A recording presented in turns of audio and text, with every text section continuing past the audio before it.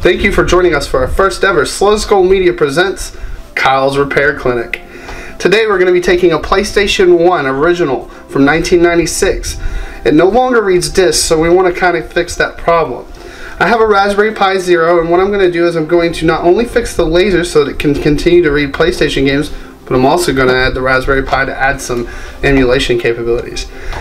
First, you'll need a PlayStation 1. Like I said, mine's from 1996. A Raspberry Pi Zero version 1.3. You also need a Sony PlayStation disc, a level, solder, soldering iron, a Phillips head screwdriver, a smaller Phillips head screwdriver, and a file. So first we're going to start with a few tools that you'll need to start. You're going to need the Phillips head, the file, and the smaller Phillips head. First we'll take the PlayStation over with the regular Phillips head, and there'll be 5 screw points that you'll have to unscrew. Starting here, 1, 2, 3, 4, and 5.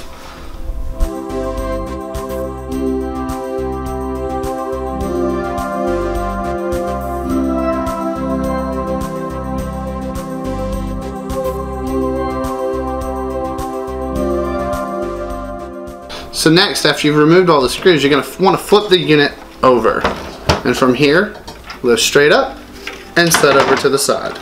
Once the top of the PlayStation 1 is removed, I want to make note of a couple components. First, the power button. Secondly, the laser mechanism. Thirdly, the disc tray close button. And then also the memory shield cover. You want to remove these 5 screws located on your memory cards. So, we'll start by that process.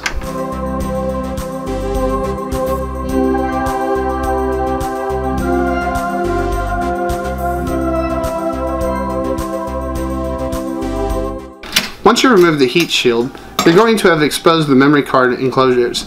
We're going to go ahead and remove this by lifting up slightly and then pulling the ribbon cable from the motherboard, setting this aside.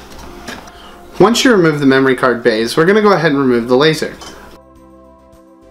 Next, you're going to want to remove the processor from the system, as the Raspberry Pi is going to be replacing it. Next, you're going to want to remove this heat shield and cover of the circuit board by removing all the screws surrounding it. With the heat shield removed, you're going to see a circuit board exposed. Now, you remember that file I told you earlier? Well, we're going to need that now. You're going to take the file and carve your name into the circuit board somewhere in a blank space. I'm going to choose right here.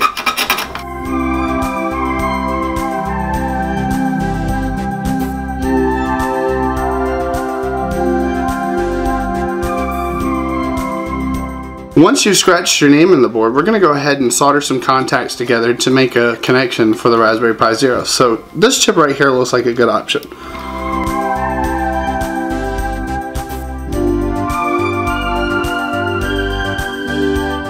Oh, I almost forgot. You're going to need to attach 2 wires in here to make the mod work.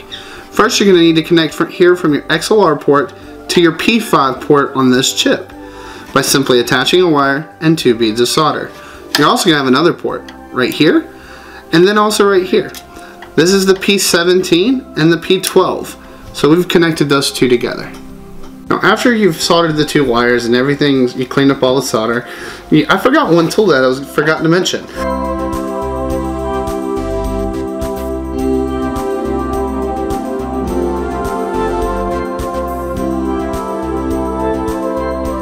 Once you've secured the heat shield back onto the circuit board, we're going to go ahead and replace the laser.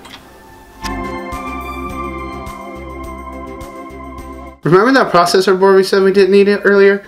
Well, it turns out we actually do. So I'm going to place this back in here like this.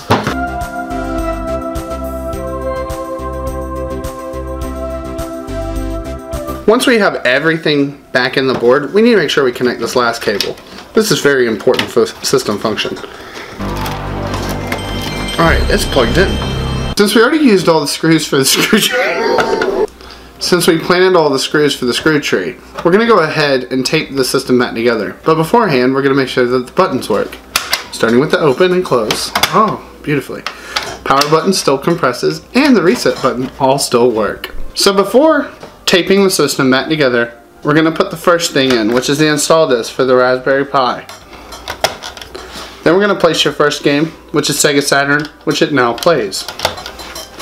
Thirdly, a PlayStation 1 game. Then all the other games that you could ever want to play. With all your games loaded, you're going to go ahead and take your tape and go across the top, making sure the lid will not close. You may need to do this a couple times to make sure that your PlayStation is securely secured.